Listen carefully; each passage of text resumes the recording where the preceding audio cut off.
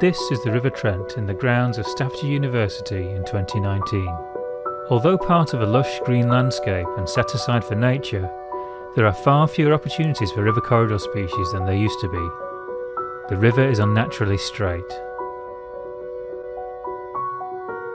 And as you can see from this sketch of the 1877 map, this was not the historic condition of the Trent.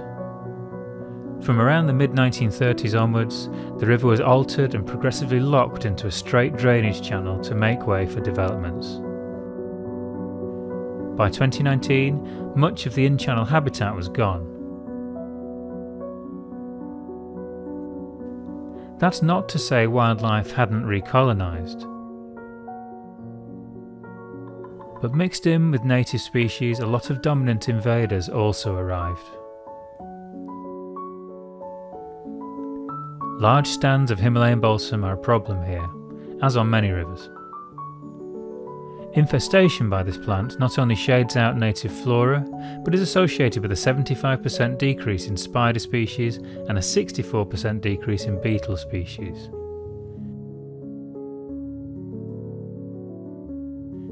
It's fair to say that the Trent has suffered under the influence of human impacts.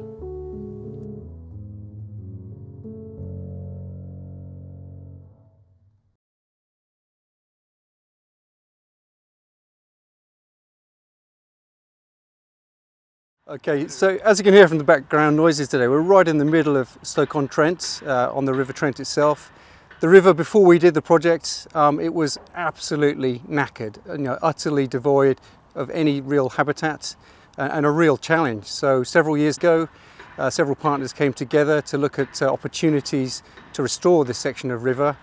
The Wild Trout Trust, Environment Agency, Staffordshire Wildlife Trust and several other partners looked at several sites in Stoke-on-Trent and Newcastle-under-Lyme. And here at the university, just looking around, I'm so pleased to see what's been achieved. I know this section of river really well. I walk this stretch all the time, and I think we were really scratching our heads to start with to see what could be done to restore it to its floodplain, to restore the river corridor itself. We're here at Staffordshire University, which is part of the Sunrise Project suite of sites. The whole Sunrise Project came about through a process of opportunity mapping, working with partners to identify opportunities within Stoke-on-Trent and Newcastle-under-Lyme for habitat improvement, specifically watercourse improvements along the River Trent and its tributaries. And that opportunity mapping was worked on by a group of organisations that came together under the Catchment Partnership, including Environment Agency, the Wild Trout Trust and Staffordshire Wildlife Trust themselves, to identify opportunities and open spaces really where this sort of restoration could take place. So what kind of features did we want to reintroduce? Was there sufficient gradient to maintain riffles, glides, scour pools and meanders?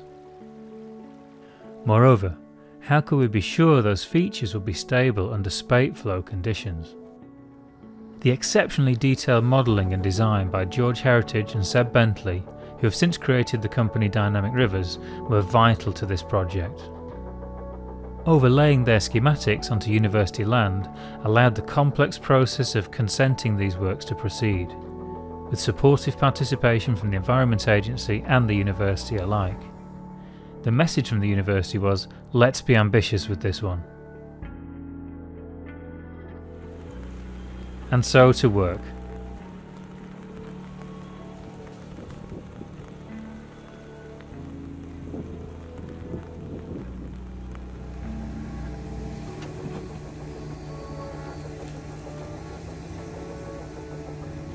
No matter the weather,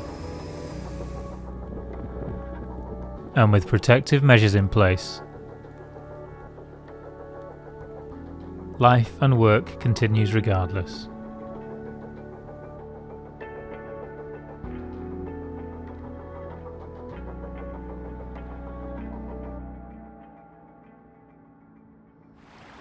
So as you can see, we've not long finished. The diggers have only left a few weeks ago and the site still looks pretty raw at the minute.